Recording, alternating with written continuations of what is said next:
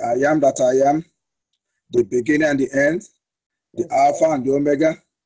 Lord, your children have gathered before thee, my Lord and my Father. Father, to thank you, to appreciate you, to give you all the glory, all the honor. You that made it possible, my Lord and my Father, for us to see another glorious day. You that gave us life, my Lord and my Father, without price. Father, Lord, you that made us to wake up with vitality and strength. And Lord, my Lord and my Father, went to sleep as we did. Today, many are lying lifeless, my Lord and my Father. Father, Lord, but it pleases you, my Lord and my Father, that the Lord for us to be alive this hour, my Lord and my Father. The Bible says, let the living praise the Lord. That is why we have come to praise, to worship you, to adore you, my Lord and my Father. Lord Jesus, we say, let your name continually be glorified and magnified in the mighty name of Jesus Christ. Amen. King of all glory, Lord Jesus, by your grace and mercy, we have come before your mighty presence. Lord Jesus, to be able to hear from you, my Lord, my Father, to start the day with you. Lord Jesus, as your children have come before thee, that the Lord, the hour has come once again, my Lord, my Father, for you to speak to us, Lord Jesus. Father, Lord, I am only a vessel in your hand, Lord Jesus. I have no word of my own, I have no wisdom of my own, Lord Jesus. Father, Lord, that I don't want to do that, my Lord, my Father. I step back, that you step forward, my Lord, my Father. That the Lord, as I yield myself unto you, O Lord Jesus. Father, Lord, speak your word through me, my Lord, my Father, to your children, my Lord, and my Father. That the Lord, as many, my Lord, my Father, that have come, Lord Jesus, before thee, that's the hour. Father, Lord, none shall go empty from thy presence in the mighty name of Jesus Christ. Father, Lord, that word of encouragement, my Lord, my Father, that word of rebuke, that word, my Lord, my Father, that will bring us, my Lord, my Father, out of that wide road that leads to destruction, into that narrow path. Father, speak that word into our life this hour, my Lord, my Father. Father, Lord, that at the end, O Lord Jesus, Father, Lord, your name shall continually be glorified and magnified. Father, Lord, every power, my Lord, my Father, that the Lord of the enemy, Lord Jesus, every spirit that has been released this hour, Lord Jesus, Father, Lord, to cause distraction, my Lord, my Father, from your people, Lord Jesus, to bring absent-mindedness, my Lord, my Father, that Lord, every spirit of buying and selling, my Lord, my Father, that the Lord will cast them away this hour in the mighty name of Jesus Christ. Holy Spirit, take over. Come and do that which only we do, and let the name of Almighty God continue to be glorified and magnified. For in Jesus Christ's mighty name we have prayed. Amen. Amen. Please, Master Jesus Christ. Hallelujah. Children of God, this morning, in the little word of exhortation that we have this morning, each time we come to the mountain here, most of the things that we hear does not mean we have not heard it before. It is to encourage us. It is to do what? To encourage us. It is to let us know that as the word of God is new every day, the same way Satan brings new schemes, new devices, to be able to do what? To derail, to be able to do what? To distract the children of God from the race that we are into. That is why the word of God is new every day. The Bible says the word of God is a lamp unto our feet. It is a compass of our life. If a sailor misses his navigator, eventually he may crash. If a pilot could not be able to control his compass, there is danger ahead. As a child of God, the word of God is our compass. That is why it is imperative that we should make it closest to us. The Bible says, write at the tablet of your heart. Do not depart from it. Whatever thing we do, the word of God has to be our director if we are to make it to his kingdom on the last day. So please go with me to the book of Romans. All right, please, before we go to Romans, let's open to Ephesians. Ephesians chapter 6. Book of Ephesians chapter 6, I read from verse 10 to 11. Ephesians chapter 6, 10 to 11. I read. It said, finally, my brethren, be strong in the Lord and in the power of his might. 11. Put on the whole armor of God, that ye may be able to stand against the wills of the devil. 12. For we wrestle not against flesh and blood, but against principalities, against powers, against the rulers of darkness of this world, against spiritual wickedness in high places. 13, wherefore take unto you the whole armor, that ye may be able to withstand in the evil day, and having done all, to stand. 14, stand therefore, having your loins girt about with truth, and having on the breastplate of righteousness. 15, and your feet shod with the preparation of the gospel of peace. 16, above all, taking the shield of faith, wherewith ye shall be able to quench all the fiery darts of the wicked. 17, and take the helmet of salvation, and the sword of the Spirit, which is the word of God. Praise Master Jesus Christ. Hallelujah. That is why the topic of our discussion this morning, by His grace, we caption it, standing firm on the word of God. Standing firm on the word of God.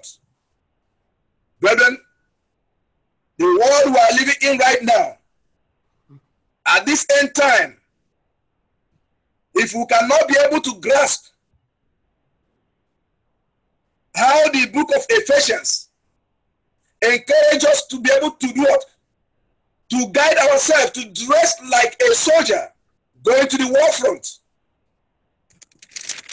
to guide our loins, to get prepared in this Christian race. If we miss all these things, Satan is very cunning. Satan is very, very swift. Satan has every apparatus to deceive. Even that one that said, I have been in the Lord for 50 years. I have been the preacher of the gospel. Satan has what it takes to be able to deceive. Unless if we can be able to do what the book of Ephesians is saying, as a Christian, as somebody who is in the war front, we have to put on the whole armor of God. Beloved, it is very vital for our survival in this Christian race to understand vividly that the moment that me and you, the moment we decided to denounce Satan, the moment we decided to separate ourselves, the moment we decided to leave our old ways of life, the moment we decided to come out from iniquity, from anything sinful, and to be able to embrace holiness and righteousness, the day that we say today, I have accepted our Lord Jesus Christ as my Lord and personal Savior. As from today, I am on the Lord's side. That day, beloved, a battle line has been drawn. From that moment, a battle line has been drawn. A battle line that if we fail to do what the book of Ephesians is saying, one can be a casualty. A battle line has been drawn. And those that have decided that truly, in the spirit and in truth, to be on the Lord's side, we have been drafted into the God's army. We have been drafted into God's army. That is why the book of Ephesians addresses us here like people who are going to war front. We have been drafted into God's army. Brethren, on a daily basis, we are engaged in a battle with an unseen spiritual enemy that seeks to destroy and hinder us from making it. We are engaged with the spiritual forces that all their plan and purposes is to hinder us from making it to the kingdom of God on the last day. Satan is looking for every slightest accusation. Satan is looking for every slightest accusation to accuse you, to accuse me before God. Every slightest. And look at the way what he did in the book of Zechariah. In the book of Zechariah, without knowing that God had already reconciled his child, Joshua, with him. He has forgiven him. Yet Satan is still keeping record. That small thing, that is why we normally pray. Every little foxes, those things that we think that it does not matter, but it matters. Little as they may be, but they are capable of destroying a whole vine. Those little things, Satan is looking for it to get hold of. So on that last day, he said, no, this one is not able. God, this one is not, he can't enter. Look at what he did. If we do not stand firm on the word of God, checkmate ourselves with what God says, Satan is very crafty. Look at the way he stood to make sure that Joshua did not make it, if not because of the intervention, if not because of the favor, if not because of the grace of God upon Joshua's life. In the book of Zechariah chapter 3, I read from verse 1 to 4. Book of Zechariah chapter 3. He said, and he showed me Joshua, the high priest, standing before the angel of the Lord, and Satan standing at his right hand to resist him. Verse 2. And the Lord said unto Satan, the Lord rebuke thee, O Satan, even the Lord that hath chosen Jerusalem rebuke thee. Is not this a brand plucked out of the fire? Verse 3. Now Joshua was clothed with filthy garments, and stood before the angel. 4. And he answered and spake unto those that stood before him, saying, take away the filthy garment from him. And unto him he said, behold, I have caused thy iniquity to pass from thee, and I will clothe thee with a change of what? Of raiment. Satan did not know that God had already reconciled Joshua to himself. You can imagine what could have happened to Joshua. He could have started thinking that I am a priest of Most High God. I am making it. Only for him to be disappointed. That is exactly what Satan is doing in the life of every Christian. So standing firm, getting our lives guided in the word of truth every day, any moment, is one of the things that we can use to outsmart Satan. Praise Master Jesus Christ. Hallelujah. Brethren, in any situation that we are facing, in any challenges, we need to stand firm with the sword of the Spirit, which is the word of God. Otherwise, trial will surely come. When trial comes, you may think that something is going wrong. You may think, oh, that man is not hearing from God again. Apostle is like he's not hearing from God again. You might start to accuse God. Many people have accused God wrongly, irrespective of what God has done. If children of God, if children of Israel can accuse Moses and Aaron, this year God, I don't know what he's doing. If after everything that God has done, if after all the miracles that God has performed before their naked eyes, to be able to free them from the age-long captivity they have been into, if after that they can still accuse God, that is why, because they could not hold firm to the promise of Almighty God. They could not stand on that word, on that word of truth, on that sword of the Spirit, knowing fully well that what God has said from beginning, nothing can make him change, only if we can stand firm. The problem that humanity have today, especially Christians, we can listen, we can go to church, we can pray and do all things, but we find it difficult to stand firm on that word of God.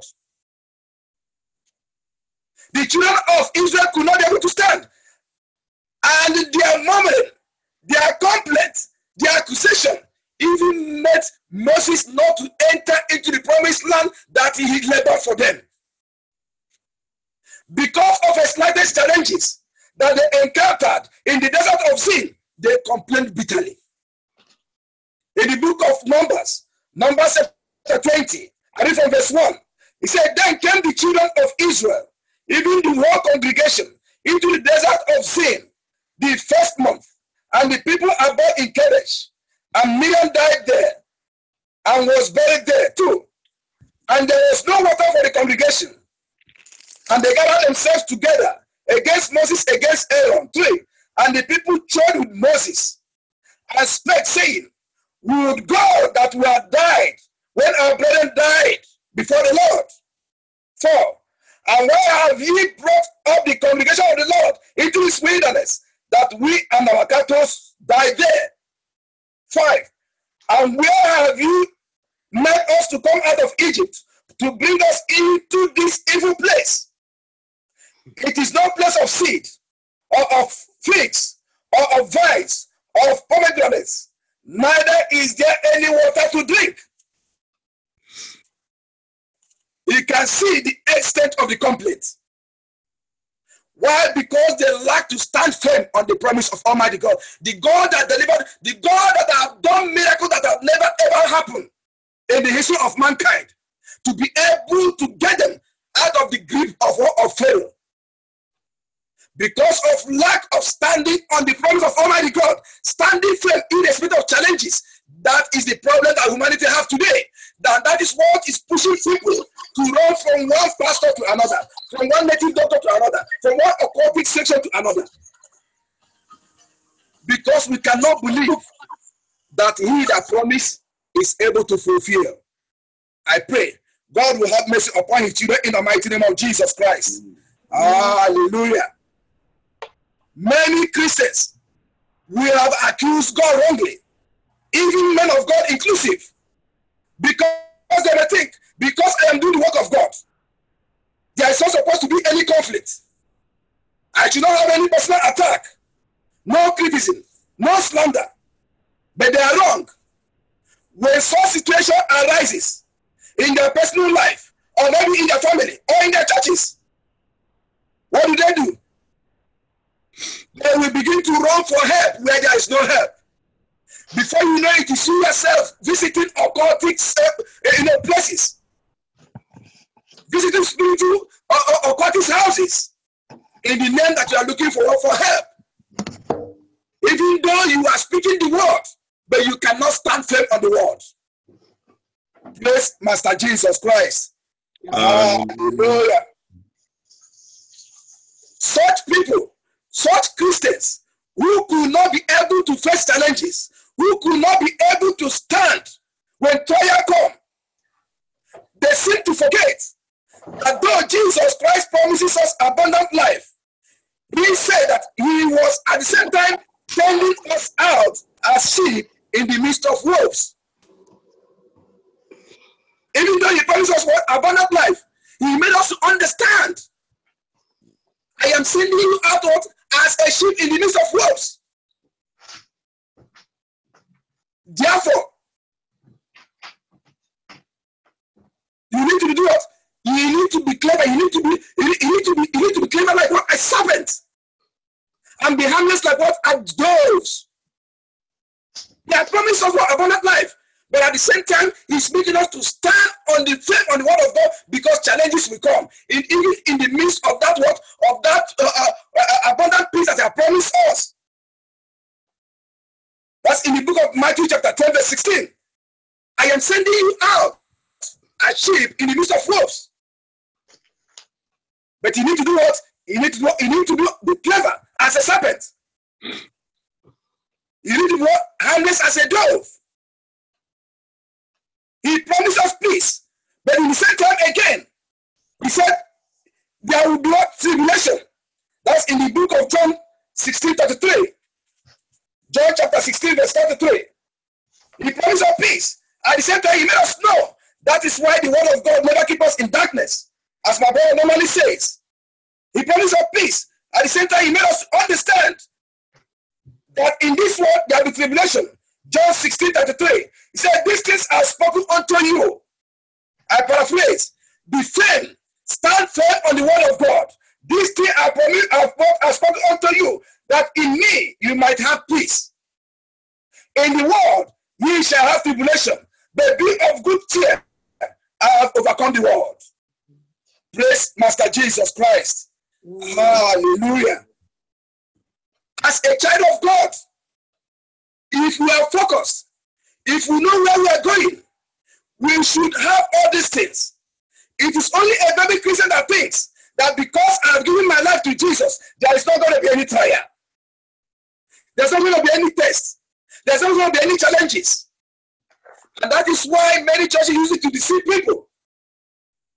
When you are not being told the truth, when it begins to happen, he said, no. It's like God is not here. I better just go to another place where there will be no challenges, where there will be no trial. Jesus Christ did not promise us so. He said, in me you have peace.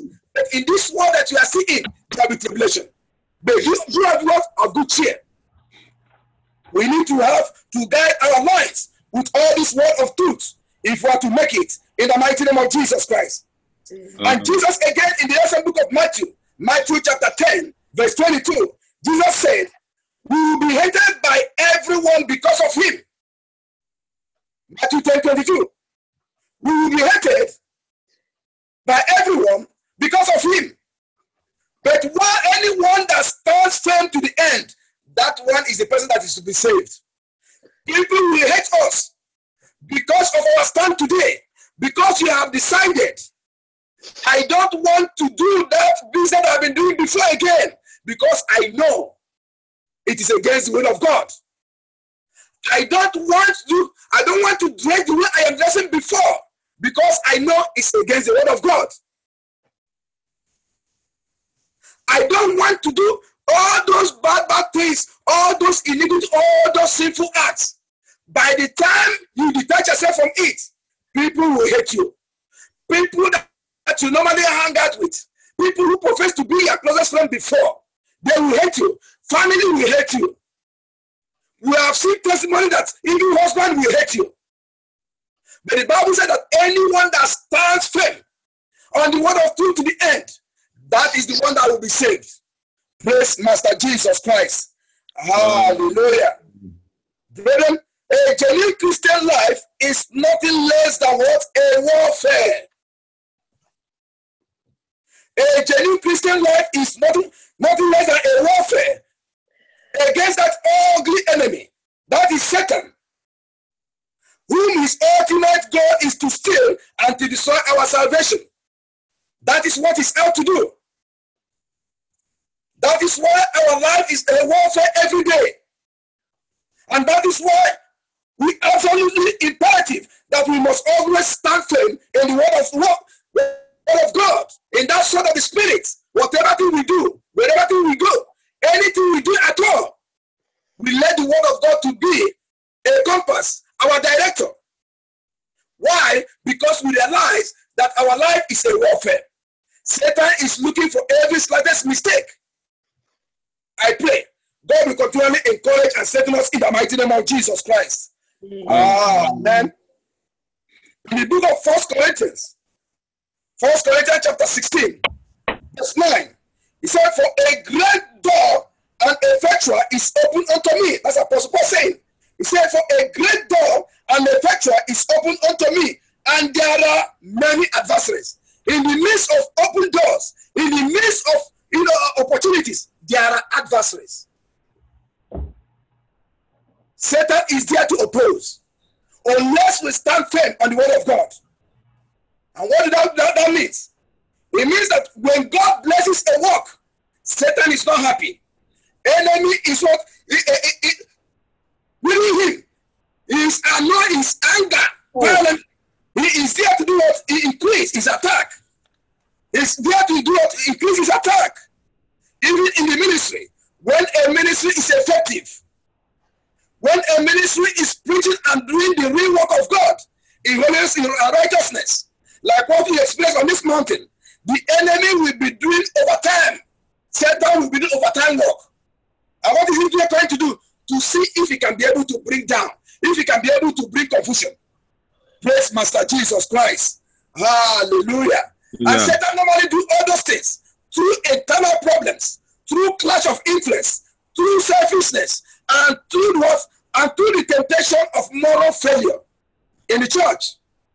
These are things that Satan blew when he sees that a ministry is effective. A ministry is attacking his kingdom. A ministry is not depopulating his population. That is exactly what Satan does. And that is why we need to stand firm. We need to stand firm in the word of God on this mountain as what? As one indivisible family. As one indivisible family. in the true love. We need to stand firm, knowing fully well that Satan is always there. Whatever we experience, any kind of confusion, it is Satan. Because he knows he is being attacked. Because he knows his kingdom is in danger. If we do not stand firm on the word of God, we will not be able to do what? To overcome him. That is why the book of Ephesians is encouraging us that whatever we do, that armor, that breastplate of truth, we should guide in our lives. That is one of the things where we can use to do what? To defeat Satan. And I pray God Almighty will continually empower us in the mighty name of Jesus Christ. Amen. Standing firm on the word of God, children of God, with unshakable faith is needed in this Christian race, because we are bound to do what? To experience storms of life. Truth is need to be said.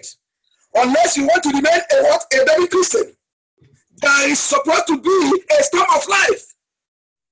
If you are not going through your own, prepare for it. It will surely come. It will surely come.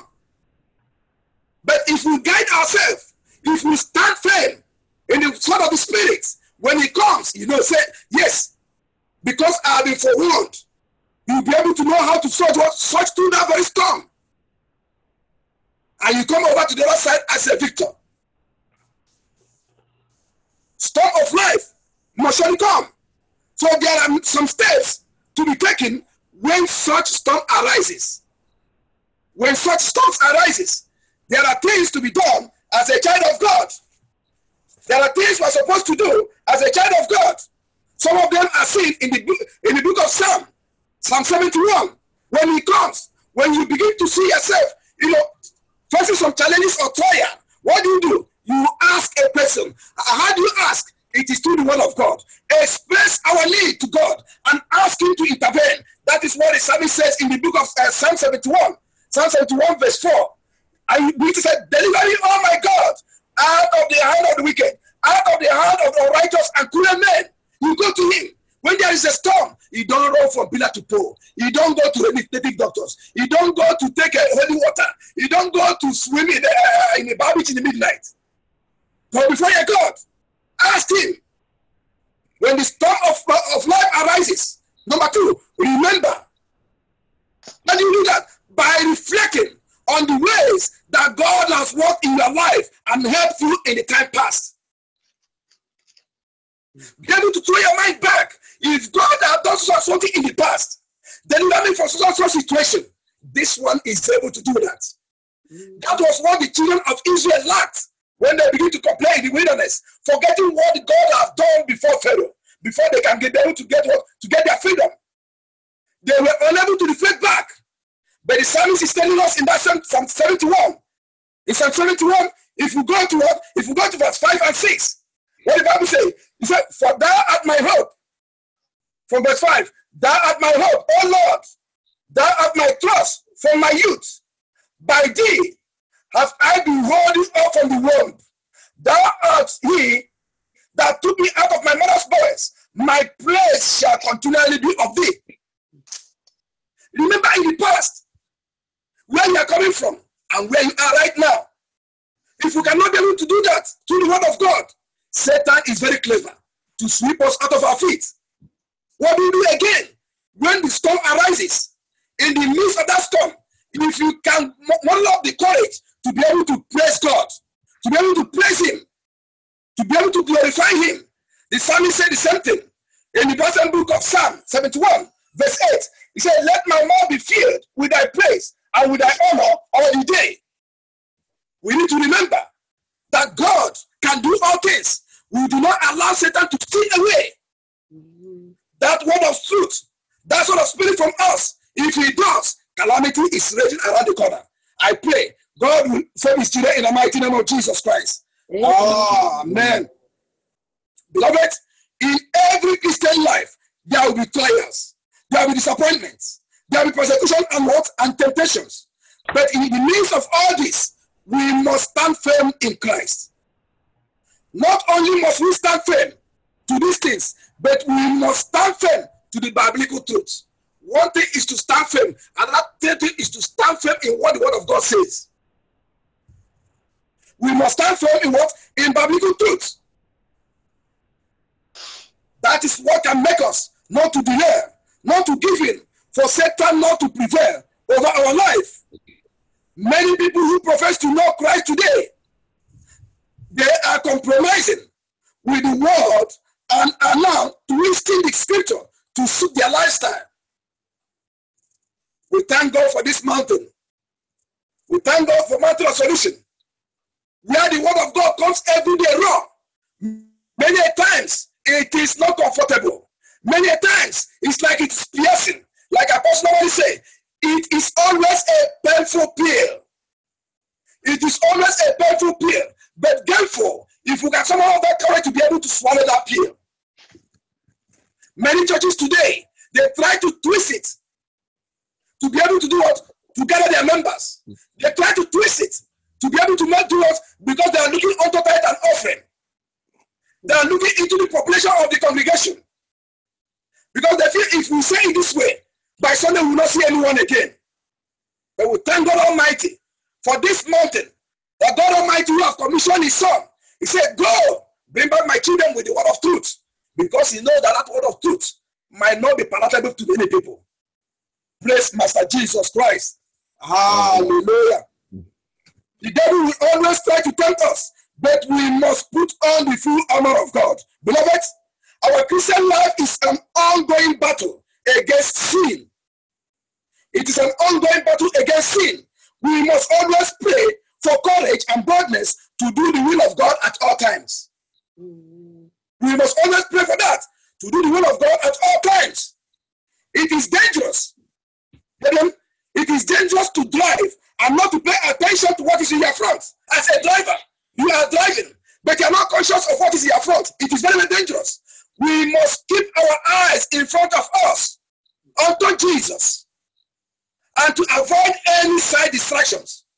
The Bible said in the book of Hebrews 12 verse 2, it said, looking unto Jesus, the author and the finisher of our faith, who, for the joy that was set before him, he endured the cross, despising the shame, and he sat down at the right hand of the throne of God. If we stand firm on the word of God, we look towards Jesus. He's our role model. We do, when we look towards Jesus, what happens? We avoid every side distraction. Jesus Christ, the Bible said, he despised shame. He endured the cross. All those are side distraction because he's still looking at the goal. As an athlete who is running, the strength is going. You are trying to get the last strength in you to be able to finish. What is pushing that athlete? Because he's looking at the other car. He's looking at that medal. That is the same way in the Christian race. If we stand firm in the word of God, irrespective of challenges, irrespective of trials, we keep on. We keep our focus because there is a crown waiting for me and you. Satan will not take it away from our life in the mighty name of Jesus Christ. Amen. But the time will not permit us the Bible verse to read, but I'll call some that in our private study we might be able to go through it. Psalm 93 verse 5, Psalm 93 verse 5, and Psalm 119 verse 89 to 91. The first one is Psalm 93 verse 5. Second one, Psalm 119 verse 89 to 91. 1 Corinthians chapter 15 verse 58. 1 Corinthians 15, 58. Philippians chapter 4 verse 1 to 2. Philippians 4, 1 to 2. And finally, Galatians chapter 1 verse 5. Galatians chapter 1 verse 5. Brethren, time will not permit us. I pray, as little as the word may be, the Bible said the word of God is new every day.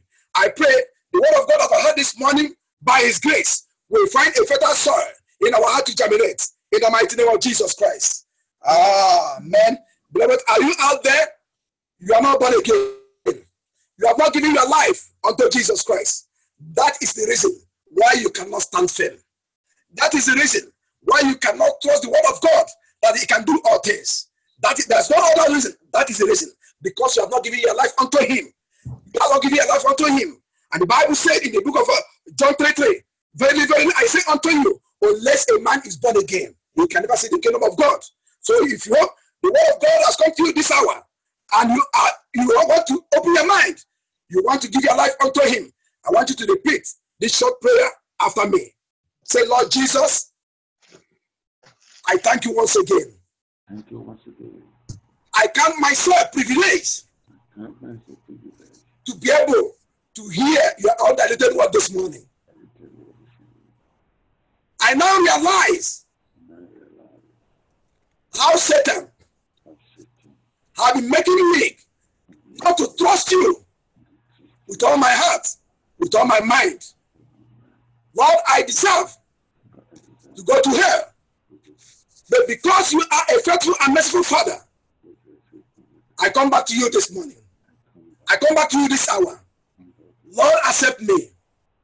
Lord, add my name from the book of death and write my name in the book of life.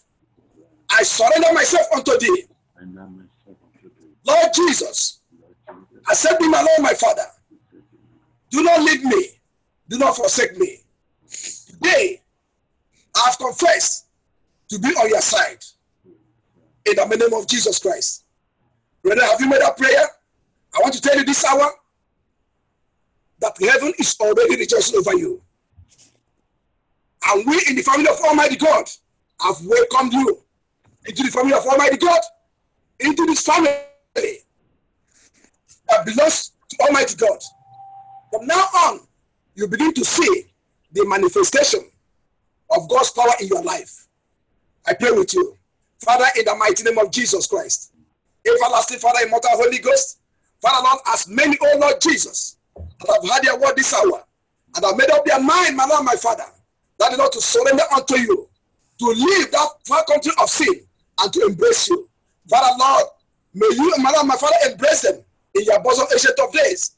Put them in the hollow of your hand, that they will not go back to their Egypt. My Lord, my Father, ancient of the King of all glory, that the Lord, he said, oh, there will be, oh, praise, there will be joy in heaven for that single sinner that repents. Father, Lord, this one that repented and come unto you, Lord Jesus. Father, Lord, may you continue to uphold them. Empower them, Lord Jesus, that at the end, my Lord, my Father, Lord Jesus, that Lord, will all rejoice in your kingdom. In the mighty name of Jesus Christ. Thank you, everlasting Father. In Jesus Christ's mighty name, we have all prayed with thanksgiving. Amen. Amen. Father, immortal Holy Ghost, Father, Lord, this is your word, my Lord, my Father, which has spoken through me, my Lord, my Father. Is there any way, my Lord, my Father, that has spoken out of context, Lord Jesus, my Lord, my Father? Lord, I ask for your mercy. Ancient of it, I am that I am.